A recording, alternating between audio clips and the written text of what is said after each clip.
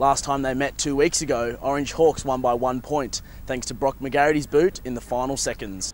Michael Coles is an up-and-coming sports star to come out of the Central West. Already named the 2012 Bathurst Sportsman of the Year, he says he's aiming for greater achievements, such as the Olympics. Timothy Everston has more. After the games finished up on Sunday, the money started rolling in for the Leukemia Foundation.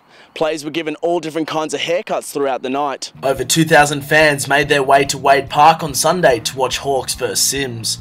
They definitely got their money's worth, with the match going down to the final siren. Orange Sims were confident going into this finals match because they beat Lithgow the week before, but it didn't start the way they would have liked. However, Hawks would have the final say, McGarrity slotting this 45-metre penalty goal to win by 1 point and have the week off ready for the grand final in 2 weeks.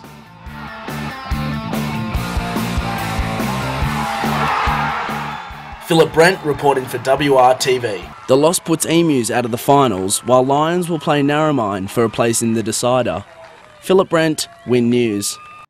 It has come down to this Sunday. The Group 10 Grand Final will be an all-orange affair with Hawks up against Sims. And that's all we have time for today. Don't forget to like us on Facebook and follow us on Twitter at In The Sheds. Or join the conversation, #SportsToYouth.